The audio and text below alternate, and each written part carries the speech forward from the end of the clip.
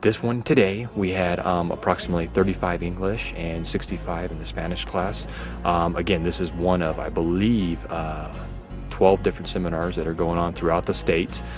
So we're hoping by the end of all this is said and done, we'll train somewhere between 600 and 800 people about tractor safety. Actually, yeah, we have a fantastic diversity. It's very respective of what we see in the ag industry. But these individuals come from all different farms throughout Fresno County, and they, again, these are the trainers. So these individuals will take this information back. They talked, today there's between 90 and 100 that attended here today.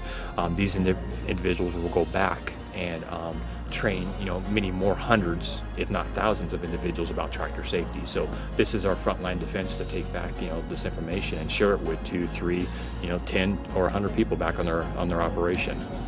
As far as right here you're looking at, they're actually physically looking at a tractor, the safety features of a tractor, proper maintenance, everything that to make sure that the operator of the equipment stays as safe as possible. Again, it's one of those things. It's these individuals work around tractors many times hundreds or thousands of hours a year, and we just want to make sure that safety is always the #1 priority, so that they go home safe at night.